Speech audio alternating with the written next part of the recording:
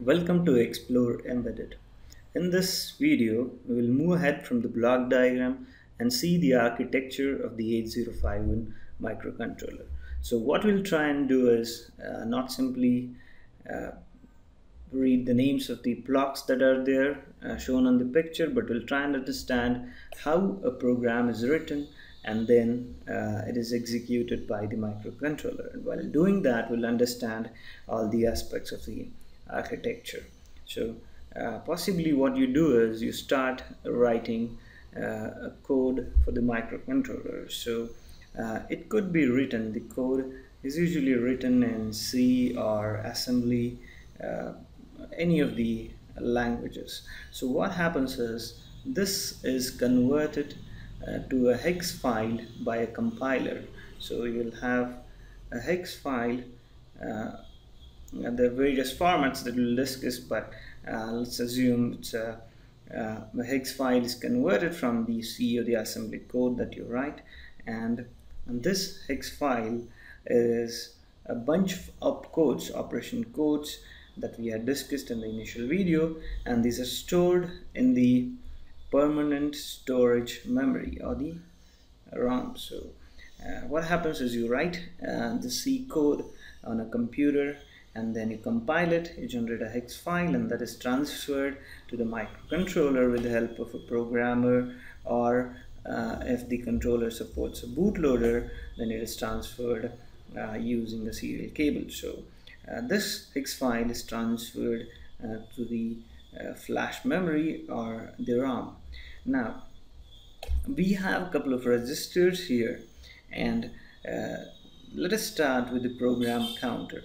So whenever we write a C or a code and generate a hex file, this hex file will have a starting location. So let us assume that it starts at location 00. Now the job of the program counter is to point at this location. So it will start executing the instructions from this location onwards. So program counter at any point in time will be pointing to the next instruction that the CPU needs to execute.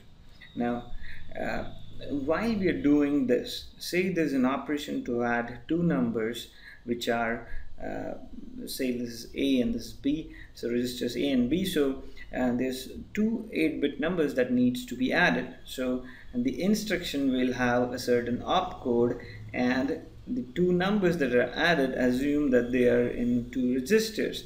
Now the opcode is stored in the memory while the registers are here. So before we do any kind of operation, the opcode is temporarily stored in the RAM, and it is then accessed by the CPU to execute the instructions. So the registers A and B are temporary storage units which hold the operands during executing of the instruction.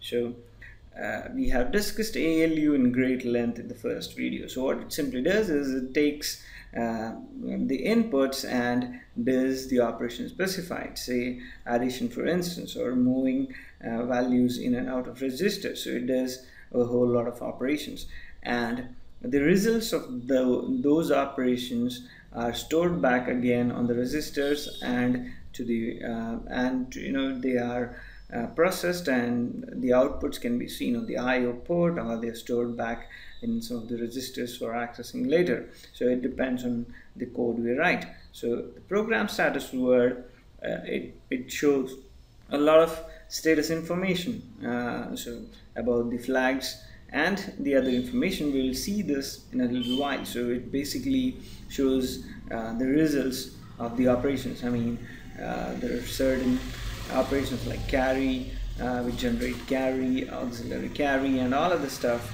and this is just an indicator of all the operations that are done on the ALU. So now we have missed out the DPTR. So what it does is, so if all the code that you've written resides in the internal memory or the flash memory, program counter points to it.